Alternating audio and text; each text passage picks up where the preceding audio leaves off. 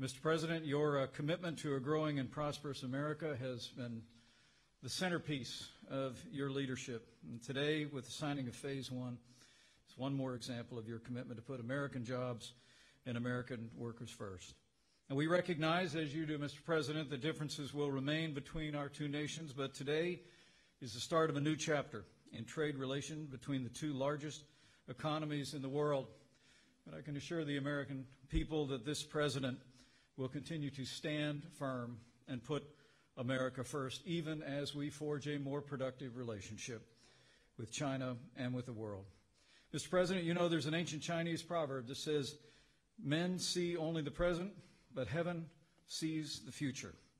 So let today be the beginning of a brighter future, more prosperous for the American people, the Chinese people, and the world.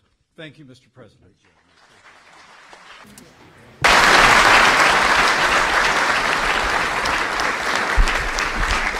Well, just in closing, and we're going to sign right now, but it just doesn't get any bigger than this, not only in terms of a deal, but really in terms of what it represents. Keeping these two giant and powerful nations together in harmony is so important for the world, not only for us, for the whole world. And the world is watching today, so it's a great honor to be involved. It's a great honor, Mr. Vice Premier, to be with you. Thank you very much. Thank you very much.